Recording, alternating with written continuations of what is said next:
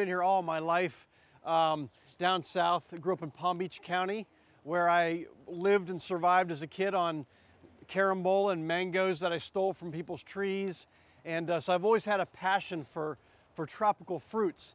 And it's just a wonderful thing to be able to grow these things here in our own yards and to enjoy them. Just by show of hands, how many people here are native Floridians? Got a couple of them. Okay, we're outnumbered, guys. Anybody here that's just recently moved to Florida within the last year?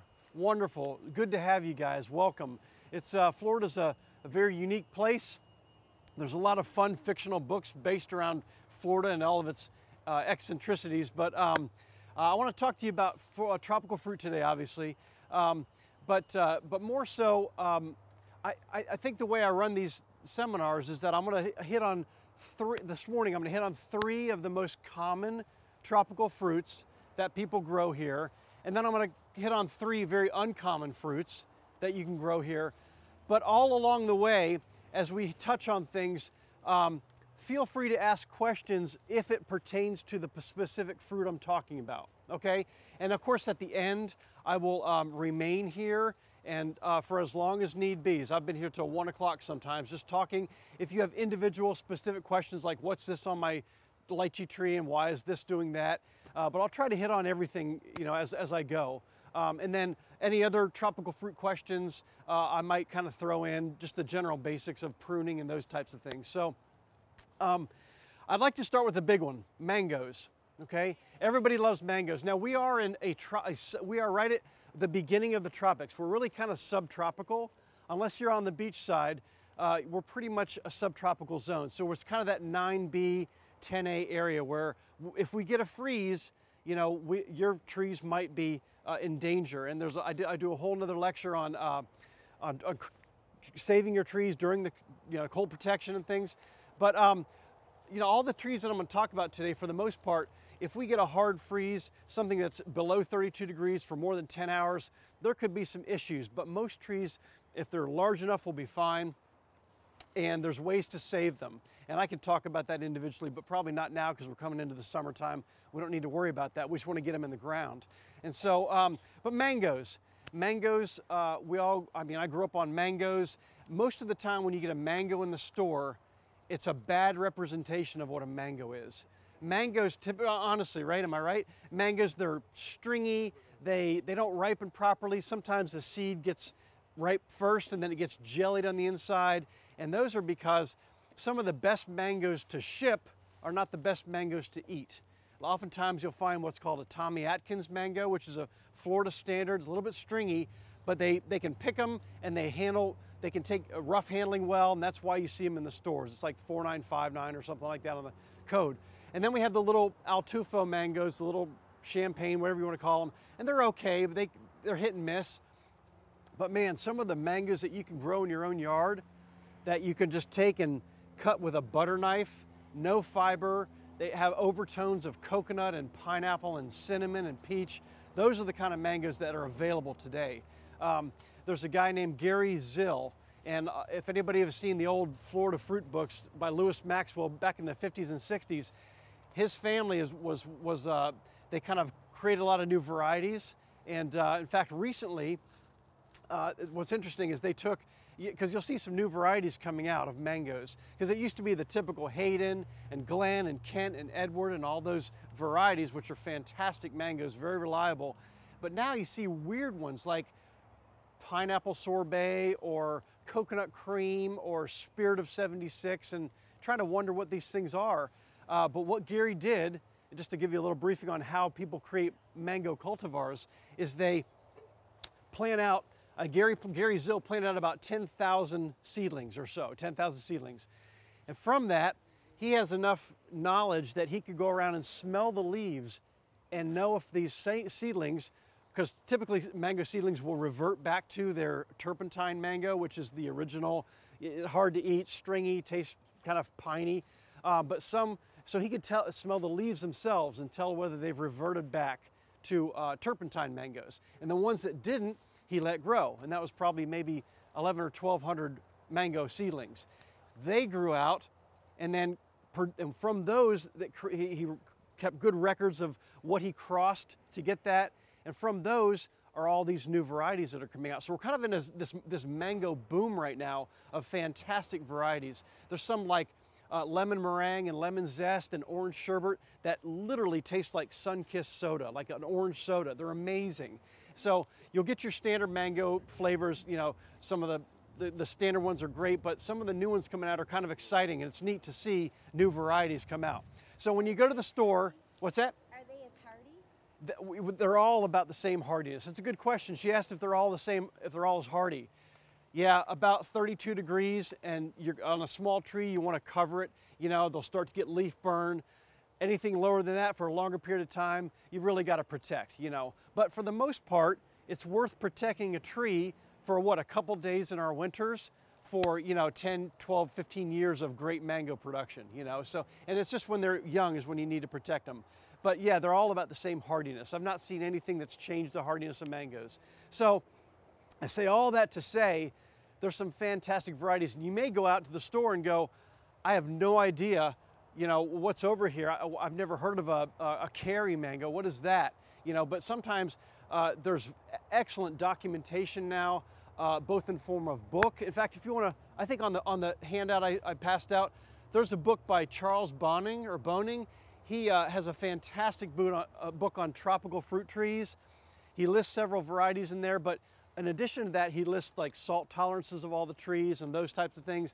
So there's some, but in addition to the books, on the internet, and we have the internet now, it's fantastic. There's actually on Facebook, there's tropical fruit growing forums, you know, and tropical fruit, and you get a lot of questions answered through that. And there's so much information out there now. If you choose to plant a mango tree, some of the most reliable trees, one thing you have to look at, there's three kind of main things you want to look at when you're looking at a mango tree. Number one, how big does it get, right? Because some mango trees get this big, and those aren't appropriate for most yards, right? So how big does it get? How resistant is it to anthracnose or mildew or rot, the spots you get on there? And number three, how good is it? Is it just a great mango, or is it okay mango?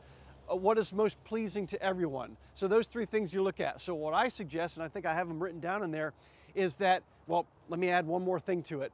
If you have room for more than one tree, you want to be able to have mangoes all through the summer, because there's some varieties that'll give you fruit in May, and there's some varieties of fruit of mango that you can actually have on a Thanksgiving table. Okay, so what I would suggest, personally, if someone were to ask me, because I've not seen the longevity of some of the newer cultivars, like the ones that Gary Zill's putting out. I don't really know how big they get.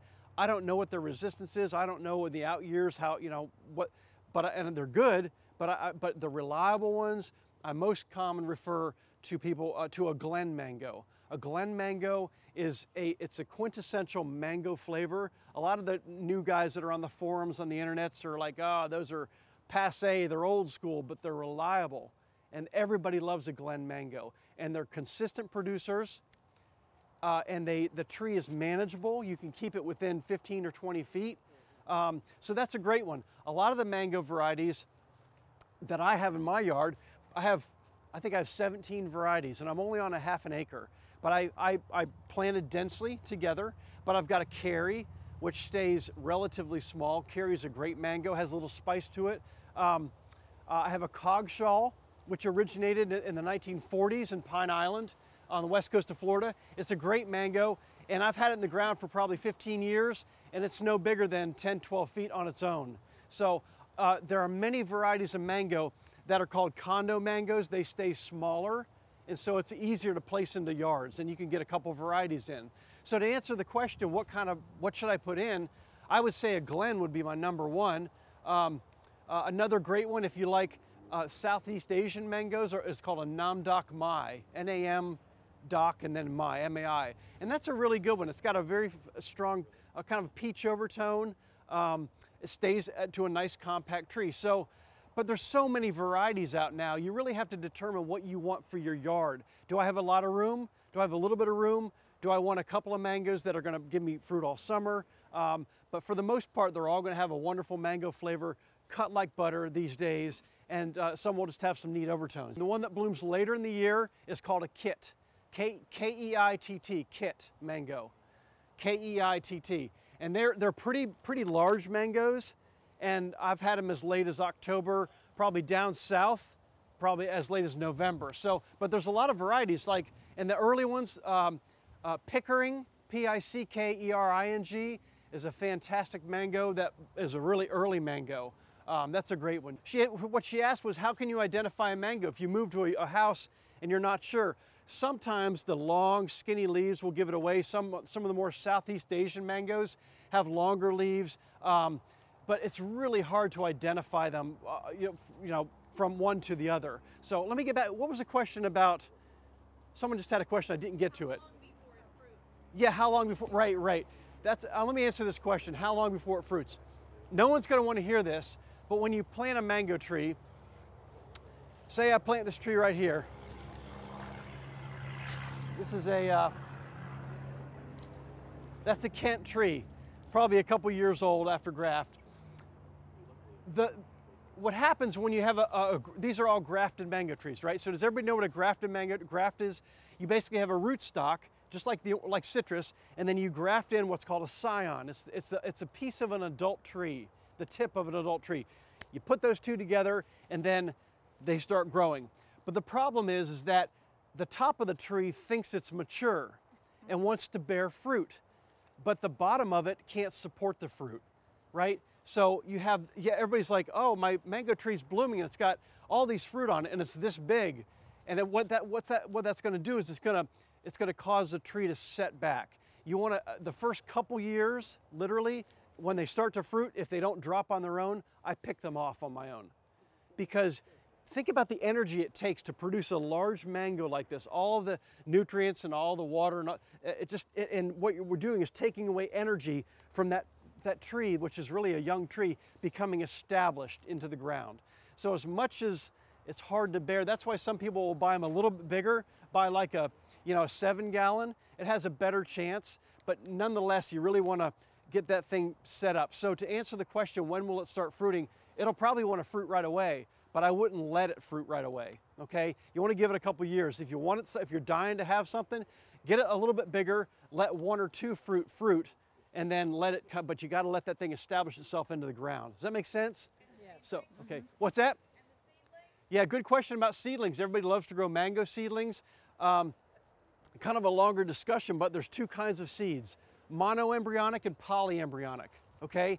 The polyembryonic has a better chance, probably like a 90% chance of becoming true to the mother plant.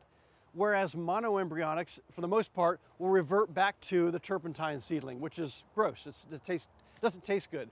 So, but if you do happen, like I have a bunch of Namdok Mai, which is polyembryonic seedlings growing, and but the only problem with that is it's going to take about 10 to 15 years for that to finally start producing, because seedling, just like everybody loves to grow avocado, and we'll get to that in a second, but the same thing. You can grow an avocado tree, but it's probably going to take about 15 years for the thing to actually fruit. That makes sense? So, okay. Oh, she asked about allergies. A lot of people are, just like Brazilian pepper, are allergic to the sap. But I've heard that people that are, if someone can peel it for them, they actually can eat the fruit. But as far as being any different with the response to the sap from it, they're all about the same from what I've experienced. Okay, that's a great question. A lot of times when people grow trees, they're like, it always says it needs friable, well-drained soil. What does that mean? That means that it just doesn't want to be sitting in water the whole time. But if you think about it, some of the mango varieties are from India, where there's monsoon, Africa, Israel. Mangoes are from Southeast Asia, they're from all over the world. And in my experience, and I've been growing mangoes here in Indian River County for close to 20 years, that they can take wet feet. Now, it shouldn't be constant like in the bottom of a ditch, but they take wet feet better than most other, as opposed to an avocado, which cannot take wet feet. But I'll talk about that later. So to answer the question, yeah, they can take a little bit of water. Too much water might, give it a sooty mold problem with sprinklers hitting it all the time, but it can take some wet feet, yes. She asked about, well, when can you let it fruit? And I would say probably, I would say give it at least 2 years in the ground. 2 years in the ground. And then perhaps if it holds fruit on its own, then you can probably let it hold a couple fruit, you know. But too much overbearing when it's young will set your tree back and it will not grow properly. It won't anchor in, you know what I mean? So, well, are they fuzzy-tailed rats that live in trees? You know what I'm talking about. Okay, I'm gonna take it, hold on, I'll show you, yeah. I'm gonna take tree rats. Yeah, we're gonna take a diversion real quick. Just, if you will, I wanna talk about pests before I get to the next tropical fruit, because we put these trees in and we baby them and we take care of them, we mulch them and we do all this stuff. And then I look out on my yard and I catch squirrels, and they're just looking at me and they're nibbling on a completely unripe mango that's completely ruined. Avocado. I've had squirrels strip a lychee tree, gone in one night, you know. And so what do you do about this, the animals? Well, here's what I try to do. Well, I'm not gonna tell you what I really do, but I can't. No, what someone said is that, it was a wise saying. Some Hawaiian guy said, plant enough for your family, plant enough for your friends, and plant enough for the animals, you know. And so a couple of the things that you could do to mitigate that problem is have distraction things. I don't know, maybe away from the side yard, a bunch of peanuts all the time for the squirrels to go to, or maybe you have some mulberry trees, or you have other types of trees that kind of produce things, but you're going to lose fruit to rats and to squirrels. You just will. There's no question about it. And birds. Yeah, I've done some creative things. I've taken hardware cloth. It's kind of like that narrow chicken wire. And this is last year. I'm like, they're not getting my lychees this year. And so I took and I just made sort of these cones. I just took some sections and made like a cylinder, and pinched off the bottom, and then just slid it up the clump of lychees, and then, or mango, and then pinched it off and then zip tied it to the stem. And it worked, it stayed. They didn't get to it, which is fine, but it's a lot of work, but it depends on how many trees you have. Also, taking a 2-liter Coke bottle and simply slicing it putting a slit in it from the, I usually cut the bottom of it out, put a slit in it from the top down on one side, and then you can take it and open it up and just put it around a mango, because the stem comes down, and that's prevented squirrels, because they come down, they try to scratch at it to see if it's ripe, and that alone has done the trick, you know. So there's a lot of ways that you can kind of mitigate that aren't too harmful, but it's an ongoing problem, you know. You get rid of some squirrels and then a million come back. So, but you asked about rats. There's two kinds of rats that I typically see here. There's the little small, it's called a hispid or a cotton rat. It's a native rat. And then you have the larger the Norway rats. Most of the hispid rats, the small native ones, don't do much damage, but sometimes the other rats can. They'll eat out citrus and stuff, you know, and you just have to try to protect your trees the best you can, and know that you're gonna have to lose them. And once you know that, it makes the battle a little less difficult, you know, so, you know, yeah. Yeah, so I've heard that before. I tried that. What is that called? What's the bride's veil? Tool netting. And I've done that. I did that on a couple things because people said that the squirrels don't like to get that in their nails. And it worked on a few trees. A couple of other things, like they just tore it all up. So it depends, but there are a lot of things you can do. I've not found any sprays that really work well. You know, she asked, what about when you have a lot of fruit on one branch? What'll happen is the tree knows how big to make those fruit. Just like a peach tree, if you have a bunch of peaches close together, they'll all be a little smaller, right? And if you want bigger ones, you take a few out. Same thing. If you want larger mangoes, you would simply take a couple of those off of there, especially if it's young. But if you want to have several mangoes that are smaller, it'll be fine. The tree, depending on the age of the tree, it kind of knows what to do. So any other mango questions? Yes? What do you feed your tree? Good question. How about you real quick? I'm gonna come back to that. Yeah, so what I said before, a couple of things. We're talking about feeding real quick, and it's a kind of a broad general question on feeding, and we'll also talk about diseases. One of the most common things with mangoes is the anthracnose, or like a black rot, and some get it, some don't. It depends on if we're in a dry season when they're fruiting or not. There are some varieties that are far more susceptible to it, and then there's some that are not. Typically the ones I think that I've written in the paper, and you can do a little research, are a little more resistant to it. But it just depends on how much weather and how much humidity and how much rain we have, rainfall. Because a lot of rainfall will produce a lot of that. But some varieties are more resistant than others. So, you know. So as far as feeding go, I'm going to talk about feeding real quick. When I put down my mango trees, I'm kind of a lazy gardener, so to speak. I don't really do much fertilizing. In the early years, if I put a tree in the ground and I don't see that it's really kicking as quickly as I'd like it to, you can put down just a general 666, organic or not, either way. Or some people put compost down, definitely mulch, and I can talk about that towards the end. But as far as feeding them goes, once they get into production, I've had people use I've used a citrus tone, which is just a general tropical fruit fertilizer, which seems to work really well. But it's called citrus tone. It's citrus and avocado. It seems to work fine for mangoes. But in my yard, I've got, you know, all my trees. I don't do any pesticides. I don't really do any fertilizers. Mangoes, some of the tropical fruit trees are great because with citrus, you've really got to feed them heavily and you got to take care of it. Like, what's this on my leaf and why is this doing this? You got greening, but citrus trees tend to be a little more hardy, I think, when it comes to not needing to be pampered. But if you want to get a tree to grow quickly, obviously high nitrogen is going to put it in the right spot. But to get it to fruit, sometimes the best thing is just a good dry spell, you know, because fruit want to produce when they're under stress. And so I've not really found that I needed to do any fertilizing with some of my trees unless I'm really trying to get them established. So, okay. Yeah, good question. She asked, she's got some large trees that she wants to bring back, and everybody's going to deal with this at some point if you have mango trees. Like I have a glen right now that's pushing 25, 30 feet, and I need to pull it down after it fruits. So after your tree fruits, I would say bring the canopy down to no more than 20%. You don't want to take away more than 20% at one time. So if that makes sense, if you can picture what 20% would be on a canopy of tree. And also, I learned from Richard Campbell, he's from down in, I think he's at Fairchild down south.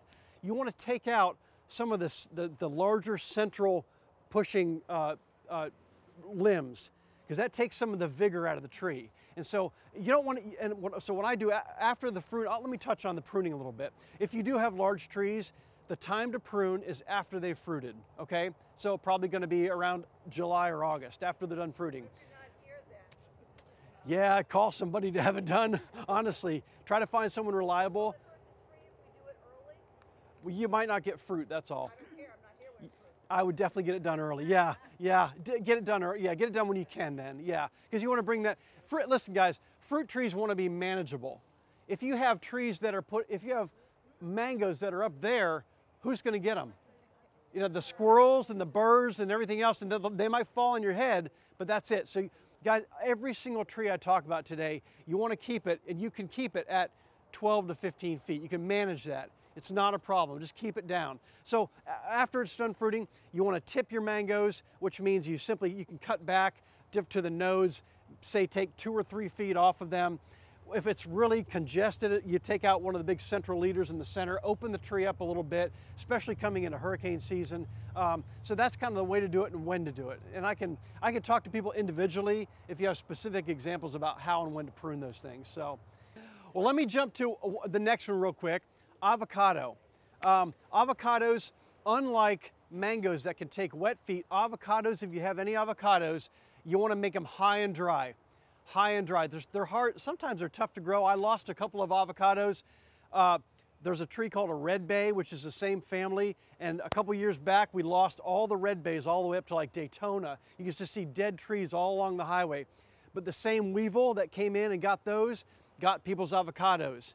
And then they bring a fungus in and the whole tree dies. So avocados are a little tough, but there are some really good varieties. I think I have them listed in my document there. I think there are some that can take cold. When you're looking for avocado varieties here in Indian River County, make sure they can take cold. You probably can't do a Simmons. You might not be able to do a Day, but there's a Choquette, a Monroe, a Winter Mexican. Find one. Number one choice is to find one that actually takes cold. some that can go down into the 20s, sometimes 22 degrees. Because if it doesn't, you're going to get this beautiful tree. We get one cold snap and you're done. You have to dig it out. So here's the varieties of avocado I'd recommend. I'd recommend Lula, L-U-L-A, Lula, Monroe, just like Monroe County, Monroe, Choquette, C-H-O-Q-U-E-T-T-E. Yeah, Choquette, C-H-O-Q-U-E-T-T-E, Choquette. And if you just type it in, you'll find it on Google or something. I think Winter Mexican does really well here. And I know there's a couple, yeah, good. Two of them? Have they produced yet? Almost, good. Winter Mexican, that's my next one to put in. So, and then there's another one called a Brogdon, B-R-O-G-D-O-N. It produces an avocado that looks like an eggplant. It's purple, literally. And the interesting thing about the Brogdon is that it can take cold. It has both the A and the B flowers, so it's self-pollinating. Because avocados are, Brogdon, yeah. They've got Brogdons here? Oh, wow. I'll be right back. So avocados, they have flowers that are A flowers and different varieties that are B flowers. It will produce on its own. You don't need two together because typically if there's another tree within a mile or two, bees and things will pollinate that. So I wouldn't stress out about, is it an A or a B? Do I need both? But it happens to be that the Brogdon does have both the A and the B flowers. And it's a pretty good, tasty avocado. Number one, they really need to be high and dry. They're very prone to root rot. And so they've got to be somewhere where it's well draining, not being constantly hit by sprinklers. That's very important. But there's some great varieties. There are also varieties that can give you fruit longer if you want to put a couple trees in. Some bloom at one time and then some bloom a little later. But avocados are great. The only thing that I've ever had trouble with is when I see people talk about them is that it's too wet of an environment. But pretty much they kind of just go on their own. Seedlings will take about 15 to 20 years to produce fruit, and they'll typically be a really columnar, high up this way. Grafted ones are a little more open, but there's really not much else to say. There's some good varieties. Just make sure, number one, it's cold tolerant, and number two, that you keep it high and dry. Yes? How do you know when to pick the avocado? Yeah, how do you know when to pick the avocado? I don't know. I just no, yeah, really? Yeah, and they got rotten from the inside, and they were still firm. Yeah, I think through According to the internet, it said they after you pick them is when they ripen. well, they do it right. So when do you pick an avocado? When do you pick a mango? Well, typically with a mango, let me just tell you about a mango real quick. To know when a mango is ready, you take it. Well, there's many signs, but typically the stem coming down will actually start to brown up a little bit. It'll get brown. And then if you take the mango and you just hold it on a 90-degree angle, if it comes off on its own gently, then you know it's ready. Now, sometimes if you have a lot of mangoes, you just kind of have to experiment with it. If you pop it off there and it starts squirting everywhere with sap, it's not ready, obviously. But if you pop it off and a little bit of sap comes out, that's okay. But typically on a mango, you want to see it get some shoulders to it. What I mean by that is right where it meets the stem, it needs to be a little more meaty at the top, because instead of just like, and you'll see it develop shoulders, they're called. And so the shoulders will indicate whether that's ready. As far as avocados go, I just know that they seem to get a certain shape, and you almost have to know what they're going to look like through experience with your own tree, and then pick it. It will ripen on the counter. You pick it too early, it won't. But for the most part, it's almost a guessing game, really. Some mangoes have indicators, but avocados are a little more tricky because there's so many different kinds. Avocado? Yeah. That's a great question. All the tropical fruits I talk about today, salt tolerance is a critical issue. Because sometimes there's salt spray, sometimes people have it in their wells, depending on how deep your wells are. It varies on every single tropical fruit, what's salt tolerant, what's not. But the book I have written in there by Charles Boning, he goes through every fruit and talks about its salt tolerance throughout the whole book. So I can't answer that offhand. I know I've seen avocado trees beachside, so I just think it really more depends on the well water that you have or whatever you're being irrigated with. So, but that book would definitely have the answer to it. So, yeah. Do you find your experience matches the recommendations off of Eatin? Yeah. Okay. Yeah. That's just an Yeah. easy go-to. Another great website is Eatin, E-D-I-S. I think I have it listed on the very back page. They have all the tropical fruits, and it's from the University of Florida. extension office, and they talk about all the fruit trees, and they have some great advice on there. So that's it. Thank you for that. That's a really good recommendation site on that. So any other avocado questions? Yeah. The Haas, will they grow here or are they not? Good question. There's a Florida Haas that I think does better with the humidity that we have. So some things that can grow in California, though we might have the same chill hours and we might have the same kind of weather, they're so much drier there and we're so much more humid that we battle things that they don't have to battle with. So even with palm trees, something will grow there but won't grow here because of the humidity and the hot nights that we have. So, but I know there's a Florida Haas, and I've had people grow Haas and they've had success with it so far, so we'll have to see. Any other avocado questions? Yeah. Well, there's another good question. Like I've had avocados before, and what makes a good avocado for me, even if I just get it out of the store, is the oil content. There are some avocados that you find in the stores. They're called a slimcado. It's just gross. It's like watercolors compared to oil paints. Like it's just thin and tasteless. I like a good oily avocado. The winter Mexicans, the Haas varieties, the Florida Haas, Choquette, Lula, Monroe, all seem to have a good oil content. They have the more leathery appearance rather than smooth. Some are smooth. They vary. They vary. Yeah, yeah. Well, I see. I know what you're saying. So the Haas typically has that bumpy. I think that isn't really an indicator of whether it's oily or not, because the Brogdon has this shiny purple skin and it's very oily. So I don't think that's an indicator. But there are some Florida varieties that are more oil content and some that are less. So, yeah. She asked about transplanting. Well, just fruit trees in general. You can transplant them. But what I'd recommend doing with that, when you transplant a tree, say you wanted to take it and you're moving, and I don't want to leave this tree here, you want to root prune it a couple months before you actually move. In other words, you take a shovel and you go around the outside edge that's manageable of that root ball and root prune it so it can stay in the ground, but you've already kind of created that cut root system. It develops finer roots that are within that root ball, and then when the time comes, yeah, you can typically move it. It may have a rough start. You may have to prune off some of the canopy of it, but it can be moved, yeah. So some of these fruit trees are pretty tough. They're used to tropical environments. So avocado, so you want to find, she said, how do you plant it high and dry? Well, you want to plant it high and dry when you plant it, meaning you don't want to set it down too low. You want the crown of the tree. In other words, well, the tree, where the tree comes down and begins to swell out, that's the crown of the tree before it hits the roots. You want that to be above your soil line, because you can always add a little more to there, but you don't want it too low. But when you're looking for a place, like I would not plant, in the rainy season, I wouldn't plant my avocado here. I would plant it up there as it slopes up, because I know it's going to drain better there. So you just have to find a place in your yard that typically when you get a lot of rains, say we get 3 or 4 inches of rain one day, look in your yard, see where those spots are. That's where you don't want to plant it. You want it to be up near your house, well, not too close to the house, but up where it's going to drain. The highest spot in the yard is where I put a avocado. Yeah. Couldn't you create a mound?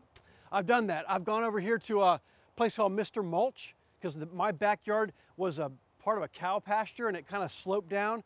So I went to Mr. Mulch, brought in a truckload or two of dirt and created some large mounded areas, and that's worked very well to keep that your basic root system up out of the ground. So there are things you can do. Yeah, absolutely. So, all right, let me move to the next most common, one of the common, what was I going to do? Let's go avocado, mango, carambola. Everybody know what carambola is? Starfruit. Starfruit is a wonderful tree to grow. The starfruit back in the day used to be very sour and tart, and all you could really do with it is dump. I remember I used to climb trees like this of starfruit and get them all, but you'd have to put sugar on them because they were so tart. Nowadays, in fact, I just pulled, where is it? Oh yeah, this one here, fantastic varieties. They're sweet, but they have a little bit of tartness to them. They're crunchy, they're not mushy, and then they have a little bit of that rose floral overtone, some fantastic fruits. Very high in vitamins and vitamin C, vitamin A, and carambola is you can plant it in shade. They produce in shade.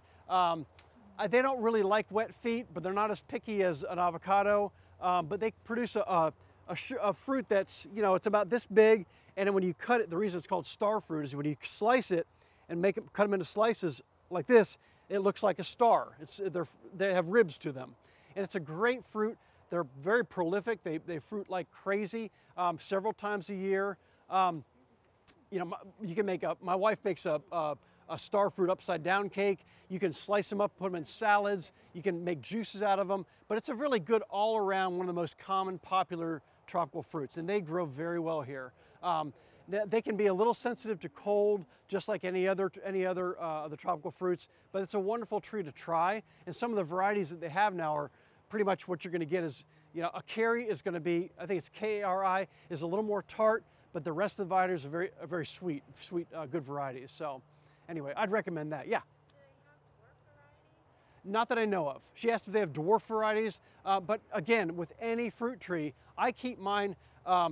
I used to be a part of the local Rare Fruit Council until they kind of dissolved about 5 or 6 years ago. And the guy that ran that, he said he likes to make them an umbrella tree. And so what he does is, in fact, that's what mine look like. I have a nice trunk that comes up. And since I'm kind of into bonsai as well, I like to shape and create my trunks. I'm going to talk about that too. But I have a nice tree that comes up. It branches about here, and then it branches again. And then at the top, it's pretty much kind of capped out at like 12 feet. And then it produces this gorgeous umbrella, and I can just walk around like this, picking my fruit, you know what I mean? So that's, you keep it, you manage it to that level, you know? Absolutely, yes, it will, yeah, absolutely.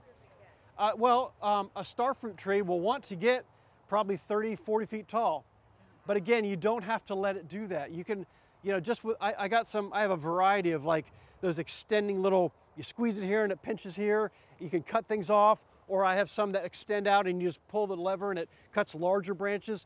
And I just, you know, at the end of the summer, I go around and just knock everything down a bit, and that's it, you know, unless we get a freeze and that takes it down, you know. So star fruit is it's a beautiful tree, has these gorgeous leaves that will turn yellow and drop off at a certain time of year. Everybody panics, and that's normal. It just recycles out and sheds, you know, but yeah, that's normal. Sometimes they'll curl up and get weird, and yeah, that's all normal. Not all the star fruits are going to look perfect, but they all taste really good, you know. One other thing with the star fruit is typically when you eat it, if you have any form of any slight kidney issues, there's a little bit of oxalate or oxalic crystals in a star fruit when they're not quite ripe. But even so, I like to take my star fruit when I slice them. But before I slice them, I'll just slice off about 1/8 of an inch of the ribs, of the very outside edge of the ribs, because that's where the oxalates are found. And then I slice it up and it's fine. So I've never had an issue, but I've read that before. So just a word of warning on that. So What does that do? it takes the oxalates out. The oxalic acid? What do the oxalates do? Oh, what are the oxalates? They're not good for your kidneys. Yeah, I guess maybe they would give you kidney stones. Yeah. Typically they're grafted again, so you want to wait a couple years before you let them produce. Sometimes you can let a couple of them produce. How fast do they grow? Is that what you said? Pretty quickly in my experience. I think it depends. I've seen people that stick them kind of out in the middle of their yard in a field, and the sun kind of beats on them and they don't get quite enough water. I've found them personally to grow better. Like I would put them right here under this canopy, near a shade tree, underneath a shade tree, or close by another tree. They seem to grow fine, you know. How wide do they get? Well, I mean, how wide? Well, if you just let them go, they'd probably get 30 feet by 40 feet. But typically, it's more like, you know, 12, 15 feet by maybe 12, 15 feet. So, nope, they'll produce fine on their own. So then the varieties I'd recommend, this is what I have in my yard. It's called a Sri, S-R-I, like Sri Lanka, Sri, and then Kembagan. It's Kembagan.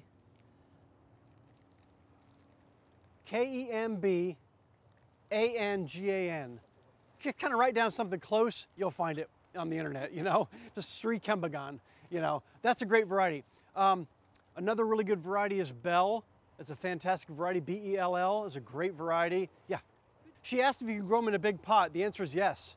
Some of them, even the mangoes, the smaller cultivars of mangoes, if kept well and kept watered properly, will grow in pots. They call them condo mangoes for people that live in a condo and have a mango tree.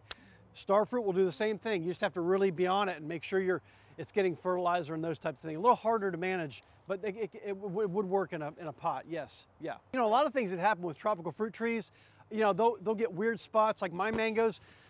I have one I just put in called the Spirit of 76. It's one of Gary Zill's new variety, and the whole like one side of it all got this black sooty mold, you know. It's not gonna do anything, I'm not worried about it. I didn't even treat it, and it's fine now because the sun, you know, started moving this way, and then it got all fine. So a lot of these things can be self-managed. They do say that some of the things like mangoes would benefit from a copper fungicide if we get a really rainy season so that the blooms will set. So there are a few things you can do, but those are questions and things I can answer individually. So mango, avocado, starfruit, great trees to grow. Let me give you a couple of trees that are uncommon, that you don't really hear about, but that are fantastic to grow. The first one is called a sapodilla. Sapodilla, okay? And it's a tree that can, yeah, those who know it know it. It's a tree that, okay, let me describe the fruit to you, and then you'll be like, what?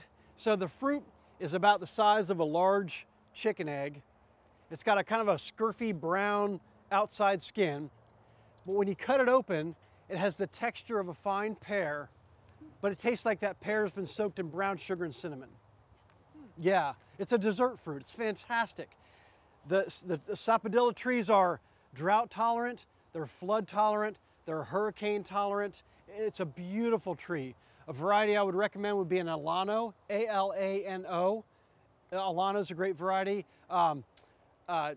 There's many varieties. I can't think of them offhand. It's not Taquite. Do you remember what variety do you have? I can't remember. Yeah, there's some really fantastic. I have an Alano sapodilla, and it's the most consistent producer of fruit that I have in my yard. It's always fruiting. There's always fruit on it. They taste wonderful. Squirrels like to get to them, but it's a great tree. It's a beautiful tree. You can keep it compact, but a sapodilla is a wonderful fruit. I don't know how many people of you have access to the internet, but if you want to just Google it, look at the pictures of the tree. It's a wonderful fruit. It's one of those things that you can place in your yard. It looks gorgeous, it produces, and it's a wonderful tasting fruit. That's a good one to have, a sapodilla. Most people don't. All time of year. There's always fruit on it. Always, yeah. In my experience, of course, I have a tree that's been in the ground 15 years, you know. So that's a really good one. Here's another one for you. It's called a strawberry tree. Yeah. Do you have two of them? Love it. They're so good. It's called a strawberry tree. The Latin name is Muntingia calbura. Don't worry about that. But the reason it's called a strawberry tree is that the blooms look like strawberry blooms. The fruit has nothing to do with strawberries. But the fruit are little small, little red cherries. I call them cherries. They're little globular fruit that taste like cotton candy. They have like a 97% sugar content, and they're addicting. And you can freeze them. Birds love them. It's a good distraction fruit to have in your yard. But I also call it a Jamaican cherry. But it's a wonderful fruit. I don't know if they have any out there, but they do carry them. Yeah. Same as a Barbados? No, good question. Yeah, it's different. It's not a Barbados cherry. It's called a Jamaican cherry or strawberry tree fruit. And it grows up to be this beautiful, natural umbrella tree, real soft leaves. It is short-lived. It lives about maybe 10, 15 years, you know, but judging the crowd, I mean, you know, so. I'm joking. I'm totally joking. So, but that's a really good one. Not many people know about it, but it's like a mulberry. It's like the southern version of a mulberry. You walk around and you can constantly find them on the ground. You pick them out of the tree. They're always bearing. They're always red, and they taste wonderful. Kids love them. They're great for grandkids. And again, it'll distract birds. It'll distract the squirrels, the rats, and it's just a wonderful, beautiful tree to grow. So a couple of unique ones. Sapodilla, look into that one. Strawberry tree, look into that one. That's a great tree. I was going to do Canisto, but I think I'm going to touch on lychee. Has anybody ever heard of a lychee or lychee? Lychee. Yeah. So depending on, I asked someone that was from the eastern region of China, and they said, depending on if you're from New York or from Florida, what you say, you know. So it's lychee, in one region, lychee in the other region. So I call them lychees, I don't know. But anyway, that is a wonderful tree to grow in a subtropical region, which we're in. Now, it will freeze if we get like a hard freeze, but it produces, a lychee is it's a red fruit about the size of a silver dollar. It has a hard, crusty outer shell. You kind of crack it open, and inside is it's like a muscadine grape or a grape. It's kind of a grape texture, but it tastes like, it's sweet, but it's a little bit tart, but it has a really strong floral or rose overtone to it. And they're very common, and obviously from Asia, and they're a fantastic tree. They make a gorgeous tree. They can be huge, but I keep mine very, very small, but they seem to do very, very well here. So a lychee or lychee, probably any variety you get is going to be wonderful. There's Brewster, Mauritius, there's many varieties. I may or may not have listed them on my page there, but a lychee, I think the best thing to do is try it first. Find a place that has one. We do that, and we take them all frozen to the Keys and have them out in the boat. It's wonderful. Yeah, yeah. What she's saying is, guys, a couple of these tropical fruit trees, like mango, sometimes you get an overabundance of them, like you get a lot of them. Mangoes freeze very well. Sometimes people freeze a whole mango, but if we have a lot of mango, I'll just slice them up, take a whole day to slice all the mango up into little cubes and put them in the freezer. And you can eat them up to a year or two later. They're wonderful. So know that you can freeze mango. She was just recommending to freeze lychees, which is fantastic. It's a great idea. I've never tried to freeze star fruit, but based on the structure, they're almost like a pineapple as far as the fibers and cell structure. I don't think they would freeze well, but papaya you can freeze. Definitely lychees are wonderful. It's something you need to try, but I would say try it first. That's what I was trying to say when the train comes. Try it. Sometimes even Walmart carries lychees during the summertime, and they typically only bloom once a year, or fruit. Usually the first couple weeks of June is when you're gonna get lychees here. But they're on my trees right now, little tiny ones, and they're fantastic. But obviously you want to try it before you actually buy it. You know what I mean? So that you know what you're getting into. Let me talk to you a little bit about pruning. I know a lot of people are planting new things. They have established things, but I want to show you kind of my philosophy behind when you put a tree in the ground and why you should prune it this way, okay? So here's what I do when I get a tree. So I'm going to say today I want to take that mango home there. Of course, it's already started going, but sometimes you'll get a mango tree and you basically have this long skinny thing here, and then you may have one or two things going up like this. So here's kind of how it branches out. If it hasn't started branching by say this big, this tall, maybe 3 feet tall, and I've got many trees before that they haven't done that, I'll just literally cut it right there. Just slice it right off, right? So what happens is when you cut that tree, you're determining where that tree is going to begin its structure, And I like to have a compact tree that has multiple tips, and this is the way to do this, right? So when you cut it, wherever you decide to let it begin branching, you're going to get several little shoots that are going to come out, 5 or 6 shoots like this. So you let 5 or 6 of them begin to develop, and they'll go out and they'll produce like this, make a nice little structure here, right? So there's your main structure, and that'll start wherever you make your first cut. In a mango tree, maybe an avocado tree. Other trees are different, but I'm specifically talking about mangoes because everybody's like, how do I prune it? What do I do? How do I keep a small tree? This is how you do it. It starts early. And I learned all this from Richard Campbell down in Miami 20 years ago. So at that point, it's going to start growing these limbs here, right? So we've got four structural limbs. If it hasn't started branching out again, because typically it'll start branching out, if it hasn't started by 18 or 20 inches, I'll cut it again. And then it'll automatically put out 3 or 4 more shoots like this, right? So what's happening is, because where do you get the fruit from a mango tree? Where does the fruit come from? At the very tips, right? So I've seen a lot of people with these, I'll go look around, people planting trees, and they have this, pretty thick mango tree that comes up, and there's 1, 2, maybe 3 branches, and then it goes like really long, and then maybe 1 or 2, and then they've got maybe 8 or 9 mangoes on this tree that should have 20 mangoes on it, right? So it's all about the pruning. You want more tips, because where the tips are is where the fruit's gonna be, right? So so these things come out, you let them go about 18 or 20 inches, and you cut them again if they haven't already started. Some will naturally start to do their own, and this is from 20 years of experience.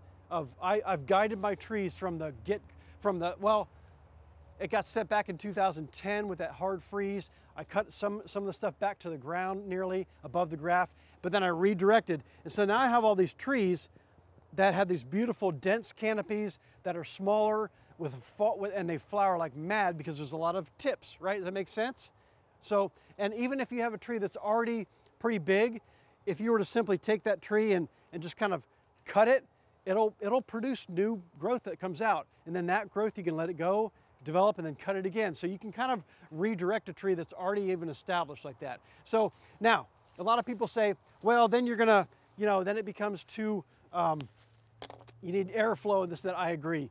You do want a tree to be open a bit, because if you get too congested of a tree, too dense of a canopy, then airflow will minimize, and you'll get sooty mold and fruit rot. But there's ways to open that back up by just removing the stuff that grows inward, just like on a bonsai tree. Remove the stuff that's growing in, and then you can open up that central canopy.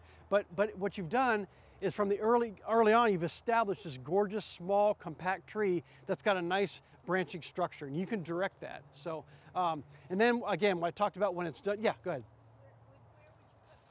Well, I wouldn't, because, yeah, no, good question. I'm not gonna try to lift that. This tree is exactly where I would have probably cut it. I'm gonna lift it up.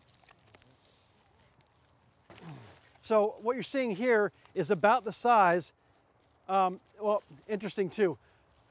What it's done is it's naturally branched out here on what's called a terminal node, okay? So if I were to cut the tree right here, it would do the exact same things it's doing here, because it's called a terminal node. It's almost like a bump in it where everything produces out. Now, if you don't cut it on a terminal node, it won't come out as evenly, but you may get 3 or 4 that come out. So if you cut it, you try to cut it right above that. It's called a terminal node. And you cut it there, and it produces out very even, things. But that one's already started branching, so I would just put that in the ground and leave it. That's a good one, But if it hasn't started branching, if it hadn't, I would have cut it right there, basically. And that's kind of where you get it going. Yeah, she asked about pulling the leaves off. It's interesting because we do that with bonsai, but what that does is promotes new leaf growth. So what I would typically do is, it's called tip pruning. Even if you're not wanting to take, giant chunks out, after it's fruited, to open the canopy up a little bit, instead of just pulling leaves, I would just, anything that's growing inward, you want to cut. And then I would also tip it back, it's called. So you can, if you have a branch that's maybe, long, you can kind of come in maybe a foot or 2, look for that terminal node. It's like a swollen area in the branch. Cut it right there, and it'll reshoot out several, but you can bring that down by doing that. Do you cut the node in half? No, you just cut it perpendicularly, just above it. Okay. Yeah, just above it, yeah. She asked if you cut something back, will it fruit the next year? Funny, I did prune back one of my mango trees, and what I didn't prune fruited, and obviously what I pruned did not fruit, but that's okay though, so it'll come back the next year. And some of these trees are alternate bearing, like lychees and things. But let me talk a little bit about what to do when you get it in the ground. Obviously, when you plant it, you want to plant your tropical fruit tree a little higher. So the crown of the tree is where the actual tree swells at the very bottom and then comes out a bit and then turns into the root system. That needs to be not above the ground, but not below the soil level. You want it up a little bit, because you can always add more dirt in later.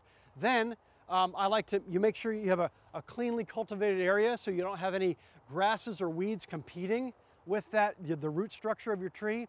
And what I typically do, I like these pine fines mulch. It's a mulch product just from the bark of pine trees, which is eco-friendly. But what I like about it is in many areas, there were pine trees all throughout this area. And so it's kind of a natural thing. It's got a good acidity to it. I like putting that down as a mulch. Some people like to put cypress down. I wouldn't recommend the stained colored stuff for around fruit trees. I typically like something a little more natural, and this seems to break down well. And I found that if I pull this back under a tree, I can see earthworms coming up and pulling that down and kind of creating this nice organic rich area. And so mulch does a couple things. It moderates the temperature because we're going to get into some hot weather coming up, and moderates the soil temperature. It once we get a good solid rain, it keeps that water in there because the heat with the dry period.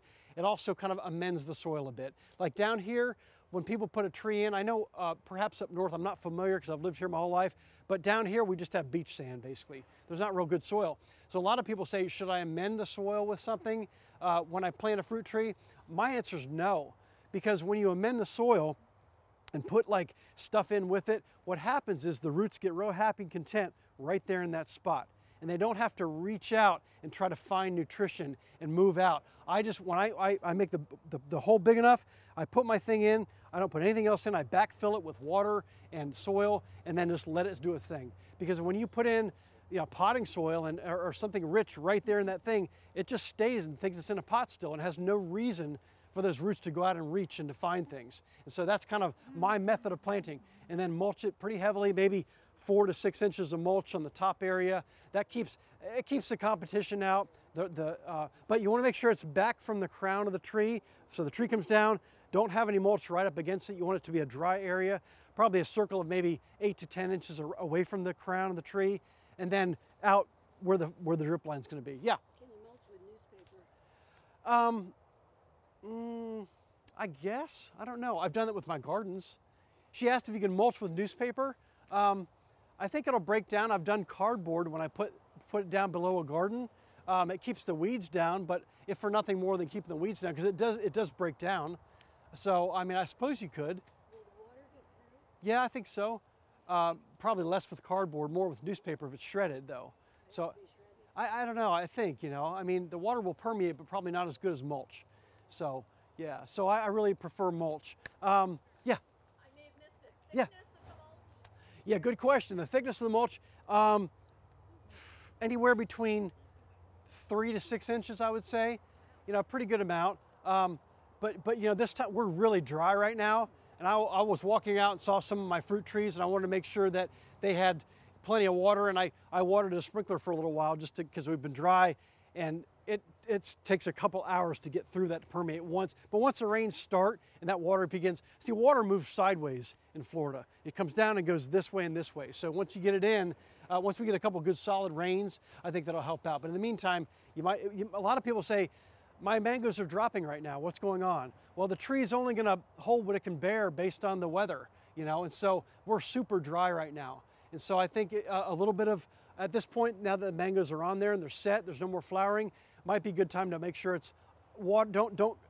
Mangoes don't like drastic changes, but you can get some water on there to begin, because I think we're supposed to get rain tomorrow and it's going to start happening. But if we continue not to get rain, now would be the time to get some water on the fruit trees so they don't continue to drop.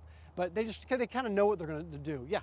He asked about fertilizing and pH levels, because you could have an area up by your house where the fill is different dirt than it is on the outside of your property.